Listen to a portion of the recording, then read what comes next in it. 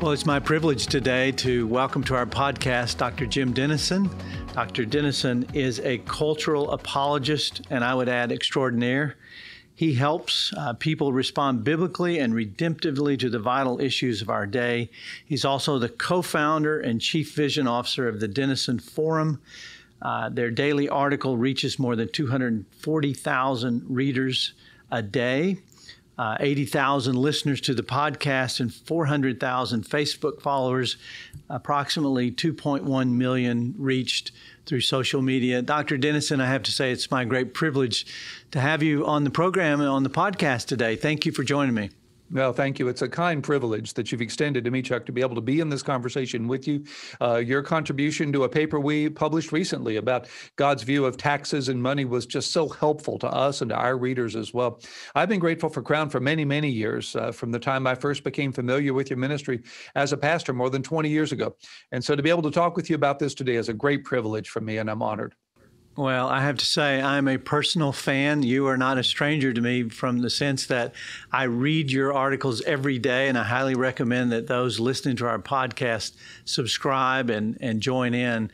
And I honestly don't know how you do it, Dr. Denison, how you are able to have the energy and to be so current on the issues in such a timely, relevant way. It seems like you must be reading all the news well into midnight, and because your article comes out in the morning.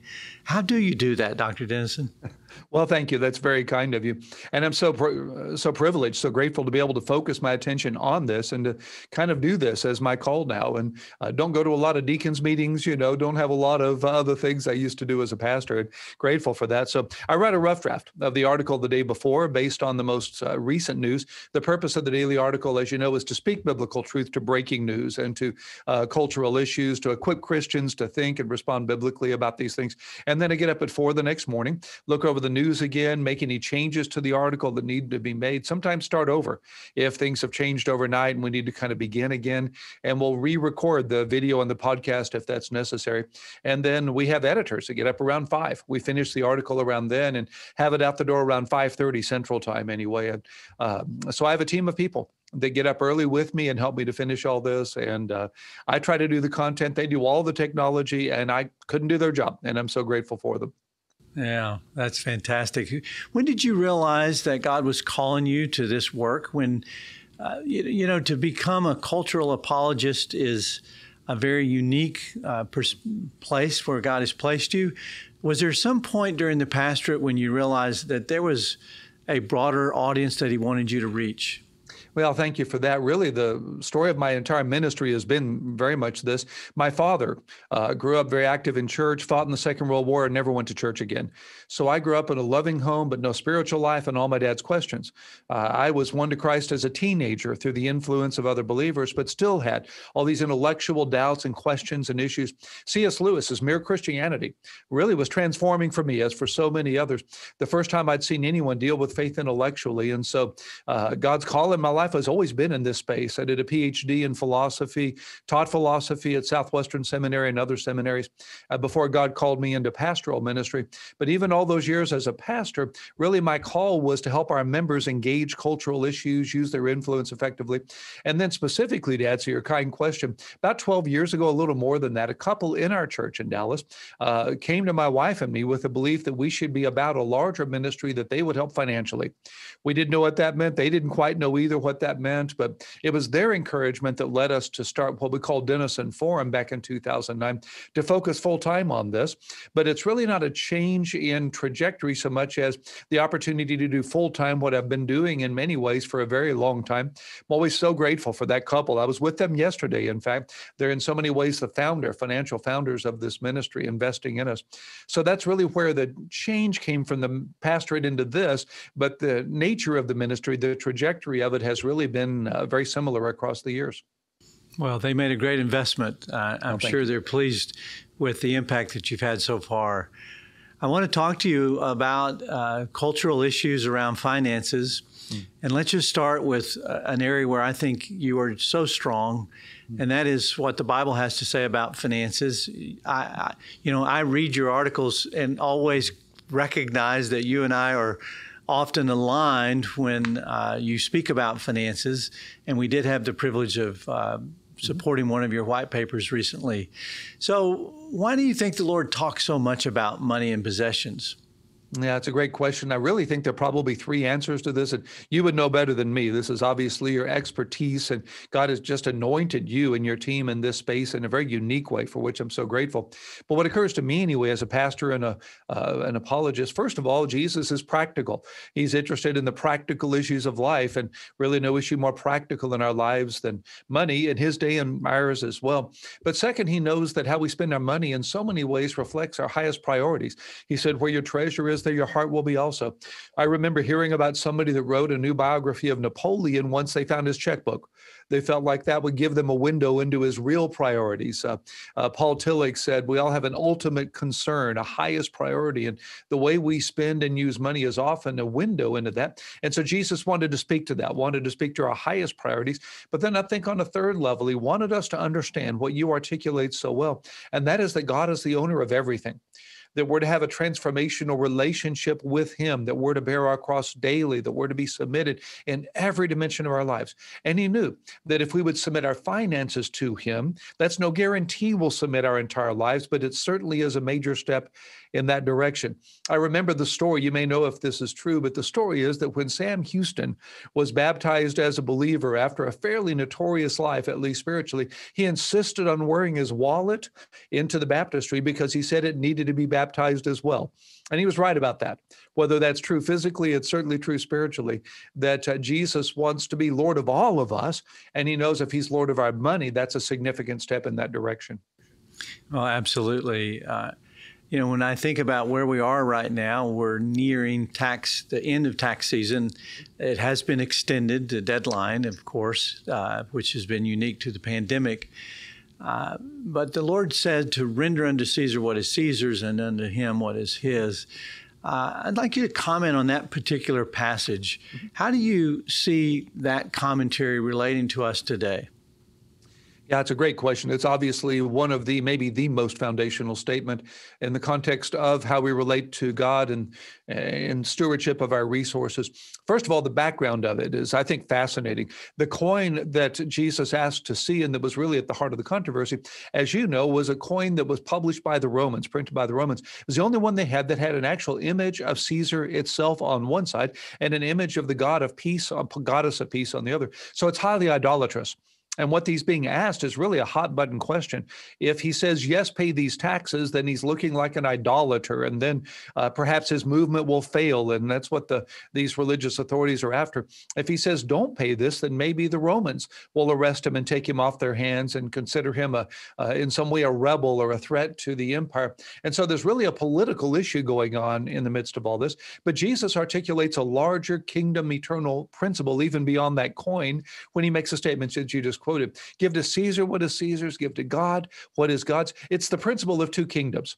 It's what St. Augustine spoke of when you talk about the city of God and the city of the world, and the fact that we live as citizens in both, that we're to give to this world what this world is owed. That's why Romans 13 tells us to pay tax, tells us to submit to authorities, that we're called to pray for the king and all of those in authority. And Peter tells us to honor the emperor. We're to give to this culture what is owed.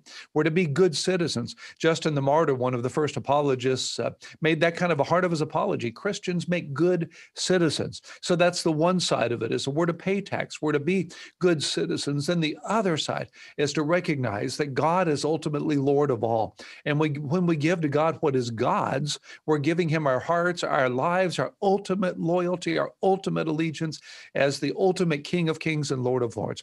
So we live in both worlds. We're citizens of both countries, but our ultimate loyalty is to Jesus. Yeah, amen to that.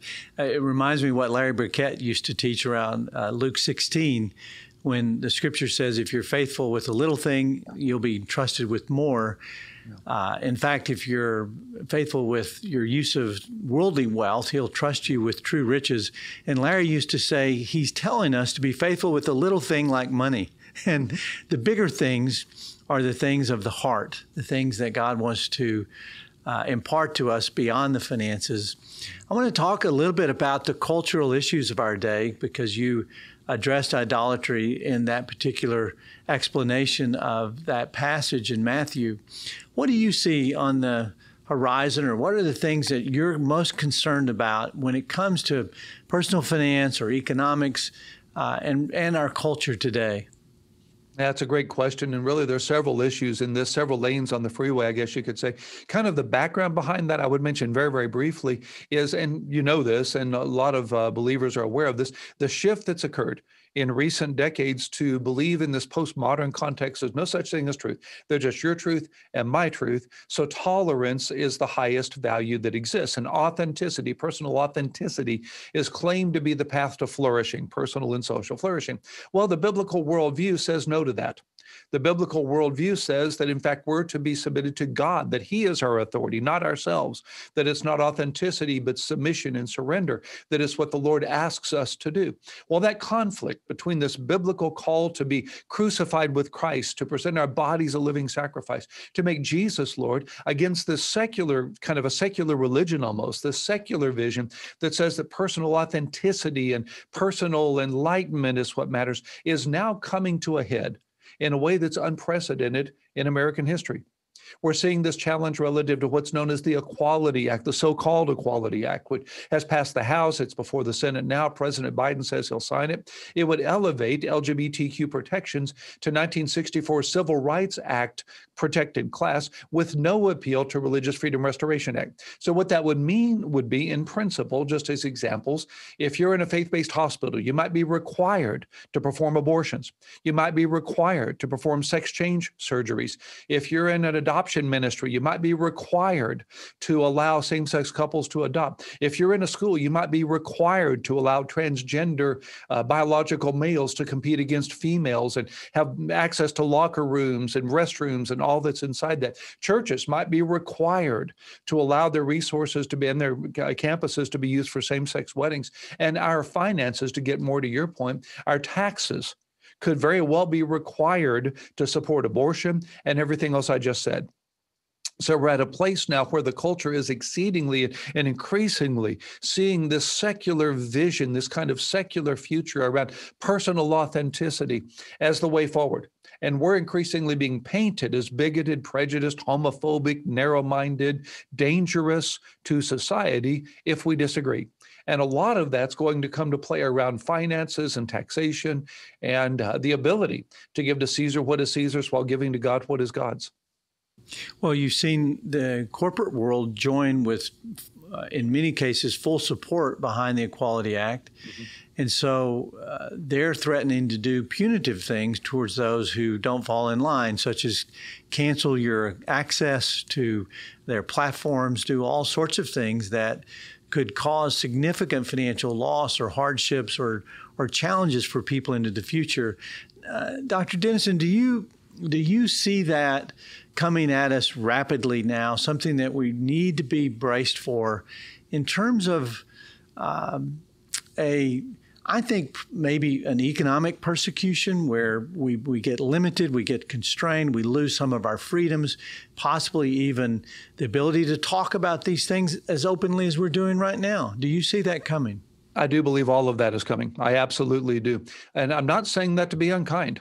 If I believed what they believe, I would understand that trajectory. One way to look at this that may help a little bit, Chuck, many people on the other side of this conversation see us the way you and I would see racists.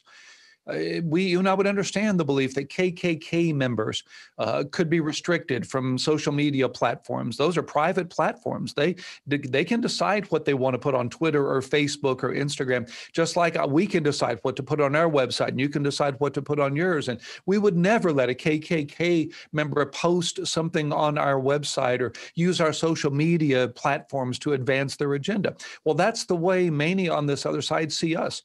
They see us as being just as discriminatory, just as bigoted, just as dangerous to society as if we were burning crosses in front yards. And so I absolutely understand, tragically, the future in which it's very possible and plausible that we could see a day when access to social media platforms could be restricted. I think there could be a day when the NCAA decides not to allow faith-based schools to participate in athletic programs as if their student handbooks affirm biblical morality. You may remember that article in USA Today when Oral Roberts made the Sweet 16 in NCAA, castigating the NCAA for allowing Oral Roberts to participate in the tournament because of their biblical moral stand. I saw in USA Today, I don't know why I'm picking on USA Today, but saw this morning an op-ed in which they were castigating those that run AT&T Stadium here in Dallas, so-called Cowboy Stadium, because they might allow it to be used for a Promise Keepers event in the future, and their belief that Promise Keepers ought not be given that access. So certainly access, whether it's to physical facilities or to social media platforms, participating in voluntary organizations like the NCAA, certainly access could be restricted in the future. There's a very real possibility where this turns not just from civil to criminal. I was in a teleconference recently doing a consult with an organization in which we had a member from the Alliance Defending Freedom on the call. And he was explaining to us that if Equality Act becomes law, and now so-called SOGI, which is sexual orientation, gender identity laws, individuals become protected class.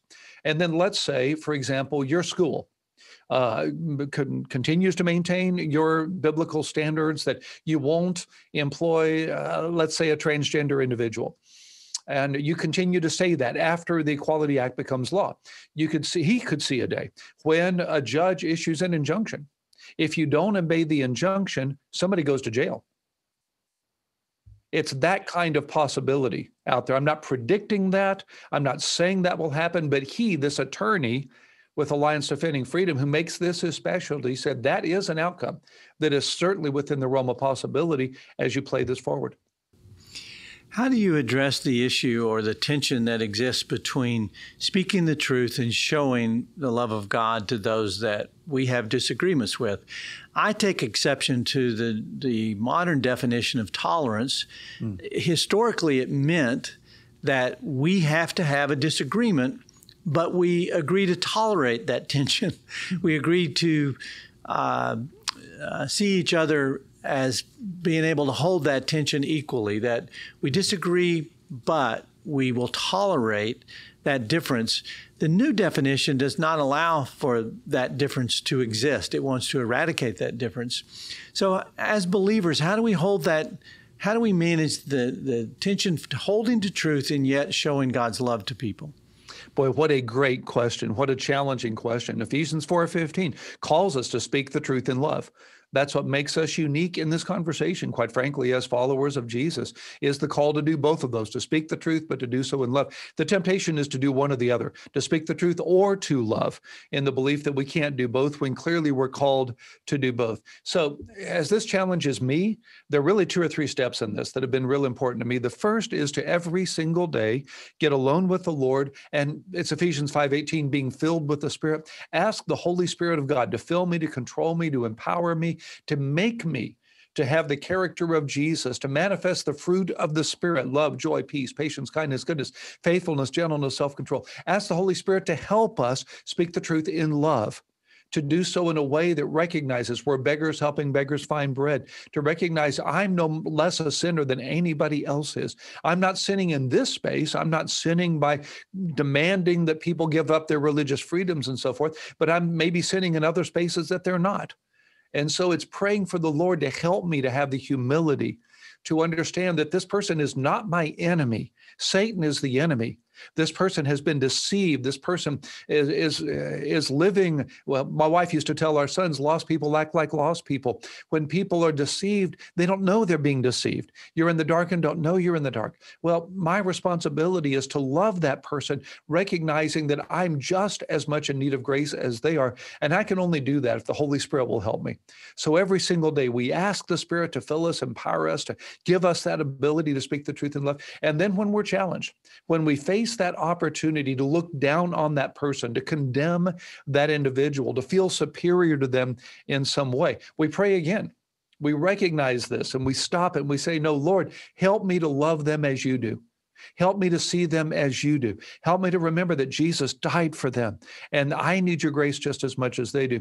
A missionary that I was working with years ago prayed something I've never forgotten. He said, Lord, break my heart for what breaks your heart. This person breaks Jesus' heart, just like my sins break Jesus' heart. So let's pray for the humility to do what you suggest and speak the truth in love. And I've always thought, Dr. Denison, that the message of God's mercy and grace is far superior to the message of tolerance. Yes. I'm not only willing to tolerate you, which to me is not a very pleasing relationship that I agree to tolerate you, but through God's love and mercy and grace, I'm willing to see you as forgiven and redeemed before the Lord. Right. Should you recognize his sacrifice for your sin, then we are no different than each other. We are both in need of his mercy and grace, and can find our footing as his children who have something better than just tolerating each other. That's exactly right. That's the good news of the gospel, isn't it? And that's why we don't want to just concede this ground. Ryan Anderson in the Wall Street Journal recently said, we're not just asking for the right to be wrong here, which is how the culture sees us. We're really contesting for souls. We're contending for the faith here because of all of those that are victims of the so-called tolerance mantra, the so-called tolerance mentality that tolerates that which is dangerous to souls, which is dangerous to marriages, which is dangerous to children, dangerous to families. There's so much secular evidence for the truth of God's spiritual word. I saw the other day that, for instance, men that divorce have 8 times the suicide rate of those that don't. I saw something the other day about the degree to which women's earnings go down, sometimes 4-fold, if they divorce. I'm not saying divorce is the unpardonable sin, of course. I'm just saying there are consequences to violating what God says about marriage. There are consequences. You could look at suicide rates. You could look at depression rates. You could look at STAs in the context of same-sex behavior. There are just so many consequences to not living the way God wants us to live. God's not a cosmic killjoy. He's not trying to stamp out that which we want to do. He's guiding us to that which is our best life. He knows our best life, and living biblically is to live our best life, and that needs to be our message. Well, when I think about what we started with the passage of rendering to Caesar what belongs to Caesar, you're saying, and I agree with you, that Caesar is going to make more and more demands of us. Yeah. Caesar is going to want to take a bigger portion of our income in the future, and maybe even take away some of it where historically we would have objected. We may not have the opportunity to object. So I think idolatry comes into focus again, because I've always said you know what you love the most by how you respond when you lose it.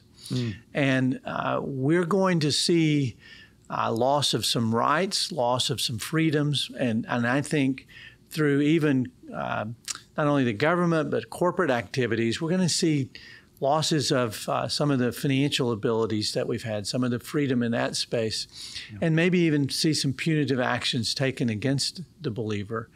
And I think we'll find out if we're idolaters, Dr. Denison.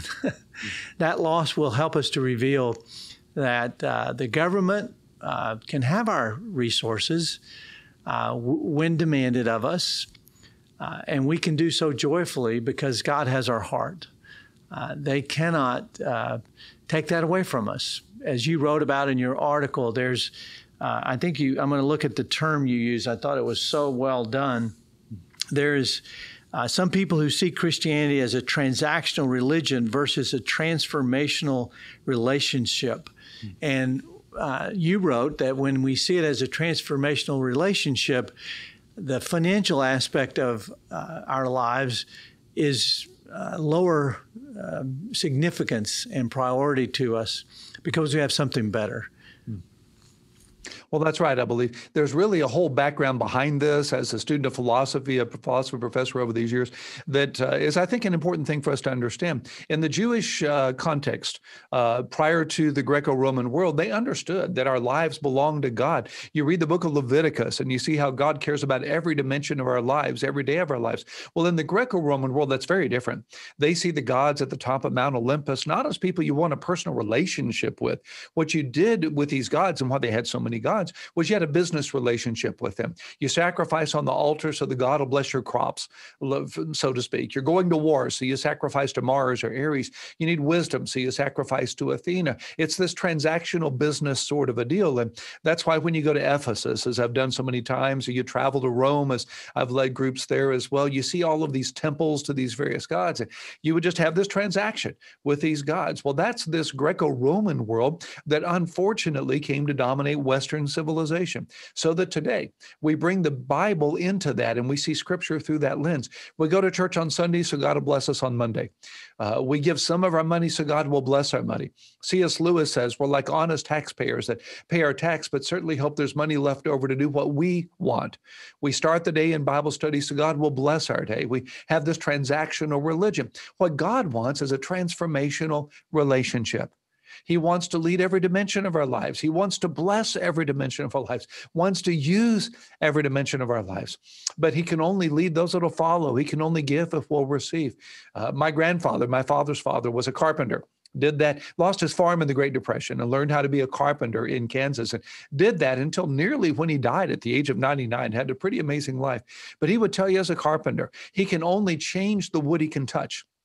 He can only paint the wood. He can only sand the wood. He can only work with the wood that he can touch.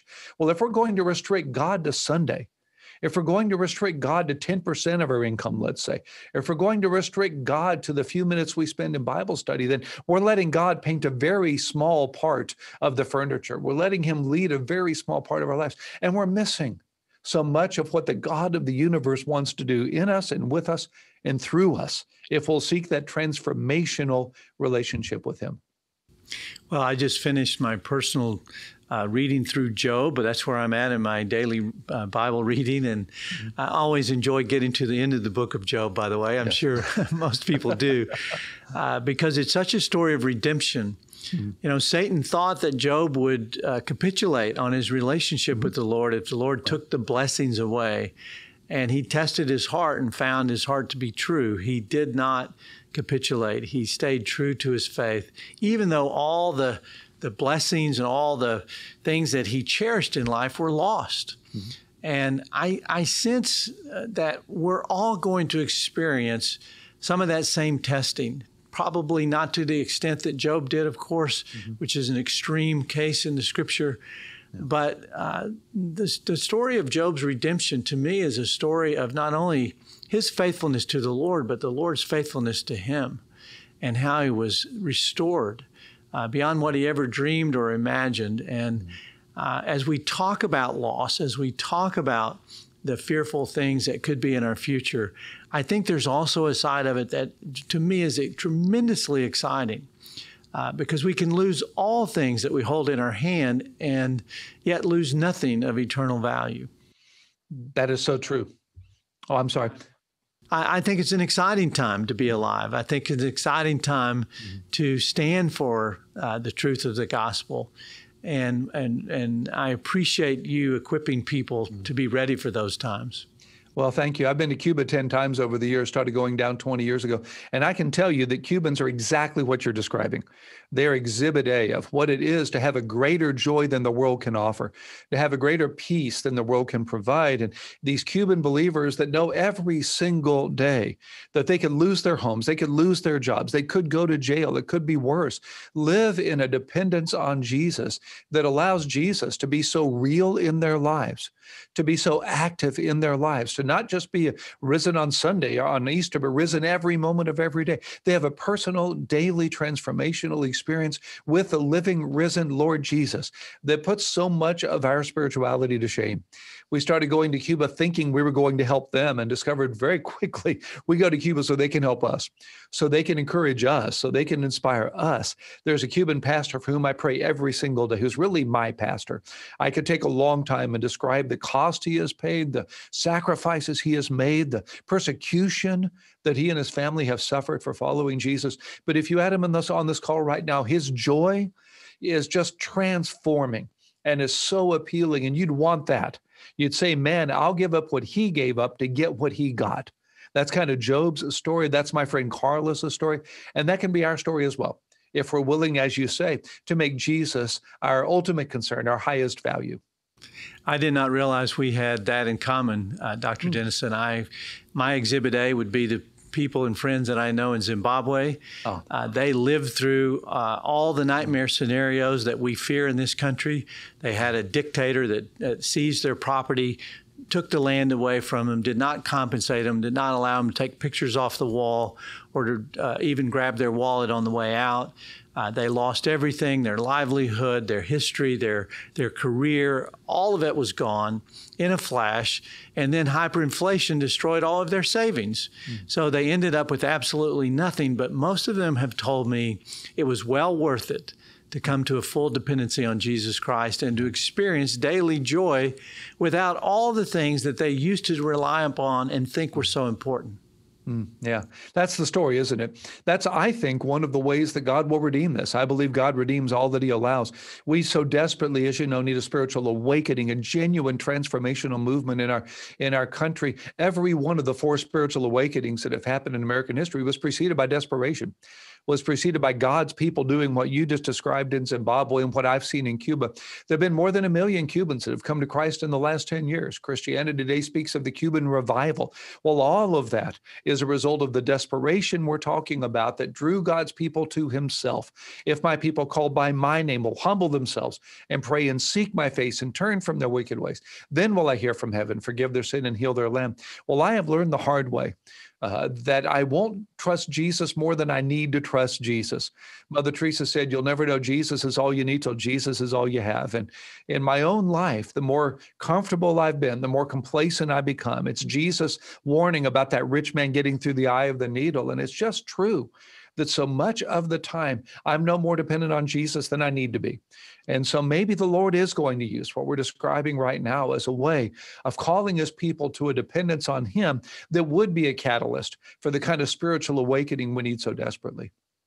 Well, like you, I've traveled extensively, Dr. Denison, and I have friends inside of China where I've been and taught many, many times who say that the revival there broke out at Tiananmen Square when, the government stripped away their ability to have any form of religious practice or belief. They tried to declare there is no God and control the thought processes and the need for faith that the people had. And out of desperation, from Tiananmen Square came the spiritual revival that we see today. And as the current administration cracks down on the church, my friends there say they don't realize it, but they've started a church strengthening program because the church grows stronger when there's opposition like that. It does, and it becomes more of what the church was always meant to be, doesn't it? It took me a long time to understand that churches aren't buildings. The church wasn't allowed legally to own a building, as you know, until the 4th century. The oldest building, as historians say, that we can identify as being a church, so to speak, is a house in Seville, Spain, with a cross on the wall that dates back to AD 278. Really wasn't until Constantine legalized the church that we started owning buildings, and then we got clergy to work in the buildings while laity, so-called, which is an unbiblical idea, went to the building to watch the clergy do their jobs. And none of that is what Jesus thinks of as the church. So if they take away the buildings, we become the church we were always supposed to be. If they won't let the clergy do what we want the clergy to do, then everybody becomes the minister that God wants us to be. And it's like throwing water on a grease fire. It really just spreads. It's why, as Tertullian said, the blood of the martyrs is the seed of the church. It's why we're seeing in Cuba, and I have seen in Beijing, and we're seeing in so much of the Muslim world, more Muslims coming to Christ in the last 15 years than the previous 15 centuries. And so much of that is because of radical Islam and its persecution of the church and how that's driving people to Jesus. And then Jesus is showing up. And Jesus is doing what only Jesus can do. He said that I love taking people to Caesarea Philippi, and we're at Matthew 16, where we're looking at the actual gates of hell, that cave that's there. And Jesus said, on this rock, I'll build my church. And then pointing at that cave, at that gates of hell, he said, and the gates of hell will never withstand its assault. That's his promise. That's why he started the church, not at the temple in Jerusalem, not at the synagogue at Capernaum. He started the church at the gates of hell. Our job is to attack the gates of hell. Well, you've got to be near the gates of hell to attack the gates of hell. And so that's just, as you're saying, how God has always worked and how we can trust him to work again. Dr. Denison, just switching gear to a few personal questions. How has God used money in your own life, in your own personal journey of faith? Yeah, thank you. Well, one way is a very personal level. My wife manages our personal finances, or we'd be in jail. I'm Yeah. so grateful to her for doing that and doing that so well, so much better than I ever could. She had a business major in college at one point and has done so well with that. And so on one level, it's made me very grateful for my wife and grateful for all of those that I've partnered with in ministry over the years who have managed the financial resources of churches and now this ministry and have freed me up to do what I do because they do what they do so very well. So on one level, it's made me very grateful for those that, like you, are very good at this on a level that I'm not. But on a second, God has used money in my life to show me his ability to bless every dimension of my life. We grew up.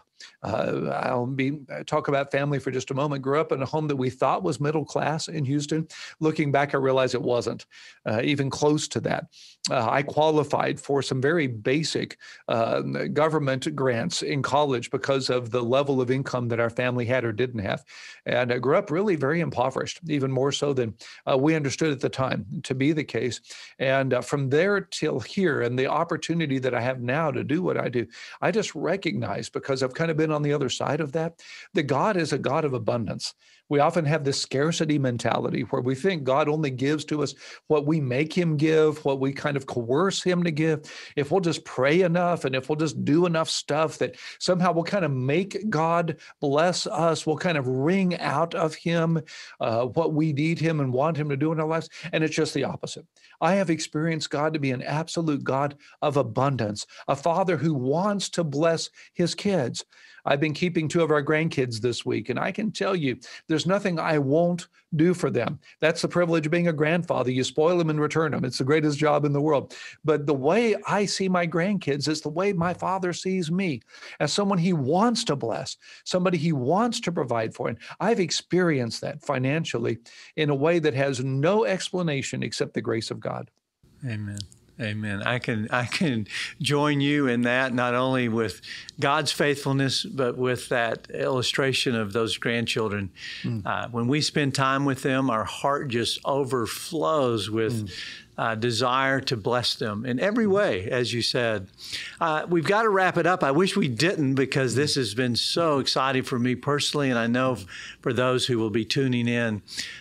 If you had just a couple of biblical financial principles that you felt were imperative to pass on to others, what would your list be? What would it include? Yeah, even the practices, maybe not just principles, but some of your own practices, Dr. Denison. Thank you for that. The first principle that comes to a practice is what you wrote about in our white paper together, and what I know you speak of, and what Crown is all about, and that is that God is the owner of all of this, that all of it belongs to him. There's no private public. And something I think we need to remember financially is that God's as interested in what you keep as what you give. He's as interested in what you do with your money. The world doesn't see as what the world does see. Wants to be Lord of all of that so he can bless all of that, so we can use all of that, so that he can redeem all of that for his greatest glory. To that point, kind of to a second place, God is calling us, I believe, to be more sacrificial financially in these days than perhaps we have been willing or comfortable to be.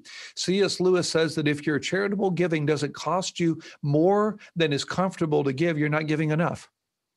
If your charitable contributions are easy to make, you're not making them on a high enough level. They ought to cost you something. There ought to be something you can't do that you wanted to do. There ought to be a sacrifice in this, because that sacrifice is how we respond in gratitude to the grace of God, and then God uses that sacrifice to advance his kingdom. I will always wonder the mystery of this, Chuck, why God has chosen to finance his kingdom through his people.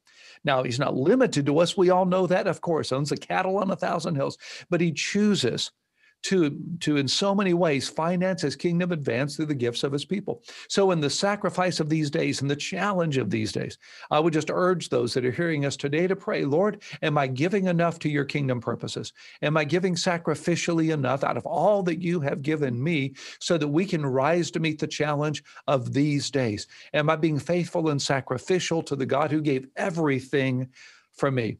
When I take people to Israel, we always, of course, go to the Garden of Gethsemane, and it's there that I remind them not only that Jesus chose in that place to die for their sins, but the Father chose to send his Son to the cross for our sins, that the Father said no to his Son so he could say yes to us.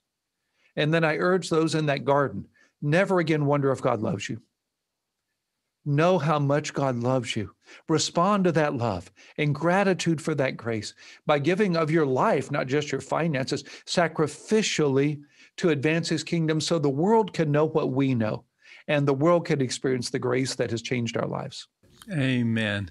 Amen. Thank you so much, Dr. Denison. I think one thing I did poorly opening up is to help people understand how they could subscribe to the daily article, how they could get on your podcast, how they could find you on social media. I sincerely want them to enjoy the daily benefit that I get from that subscription. So would you tell them how to do that? You bet. The website's the easiest place, denisonforum.org, DENISON forum.org. That's where people can read the daily article, can subscribe there if they like. They can get that as video or audio. I make it in a video and audio every day as well. They can see the white papers. They can see our white paper that we did together. They can see the other books, the other content that's there. They can see the media I do and have access to all of that as well. All our digital resources are free because of so many faithful investors and partners that have supported our ministry. The total reach of all of our brands together now is about 4.5 million. And all of that is made possible by the faithful investments of our partners. And so all our digital resources are free. And if folk will just go to that website, denisonforum.org, that's where they can get access to that content. Well, thank you, Dr. Denison. And will you tell Ryan I'm a big fan as well? I appreciate his work. And we look forward to getting to know each other better in the days ahead and supporting each other, helping us through whatever may come our way. And I'm just delighted to have gotten to know you better today. It's my privilege. Thanks so much for the honor of this conversation. Thank you.